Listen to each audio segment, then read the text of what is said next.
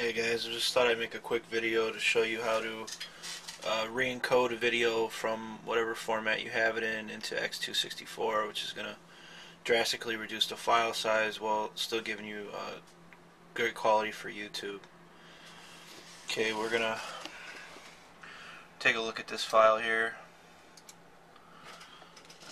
As you can see, hopefully, the original file is 43.2 megabytes. It's just some range footage of my buddy shooting his 45 for the first time, Springfield 45 he picked up.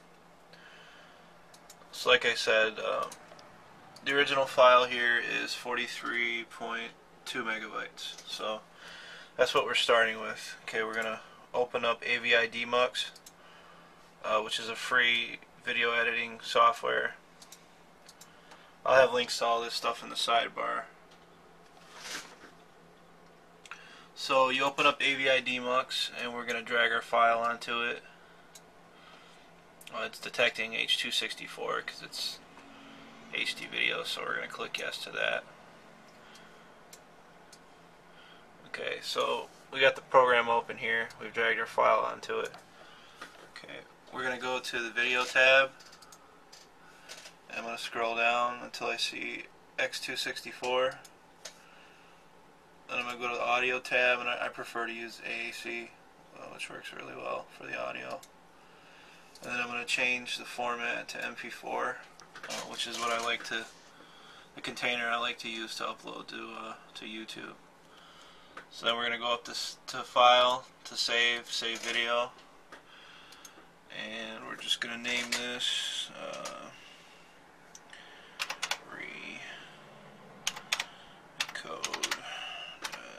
MP4. Okay, then we're going to save that to the desktop. See, it's going to start re-encoding the file. And if you have multiple cores on your processor, it's going to use them all.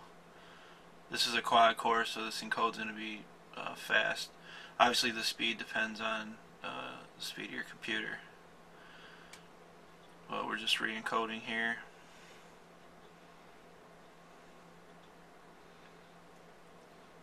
And this is going to substantially reduce the file size.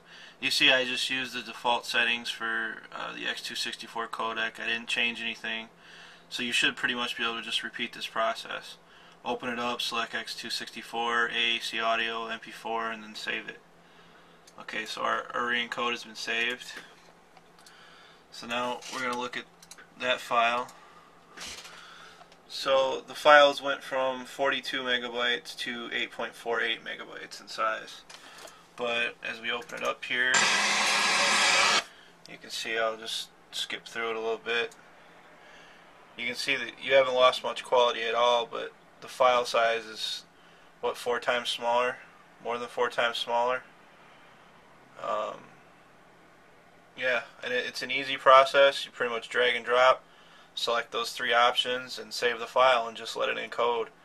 A 10-minute video in 720p is usually like 500 megabytes for me, and it gets down to usually under 100 megabytes for a 10-minute video.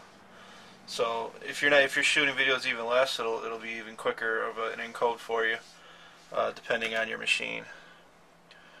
But I'll have the link in the sidebar over here for Avidemux. And yeah, that's pretty much it, guys. It's worth the time to re-encode your videos because it saves you a shitload of time in uploading. Once again, just to show you, I'll open both the properties for these files. Went from 42 megabytes to 8.4 megabytes. With relatively the same quality.